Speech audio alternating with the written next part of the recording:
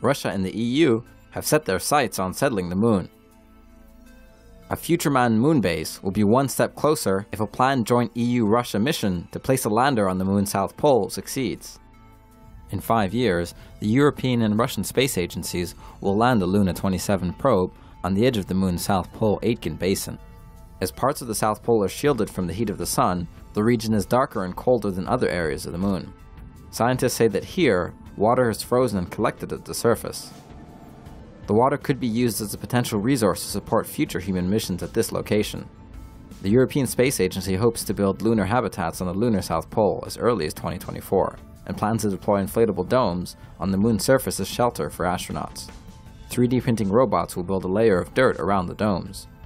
The ESA says the lunar base they hope to build within the next decade could replace the International Space Station as the new base for astronauts to experience life in space.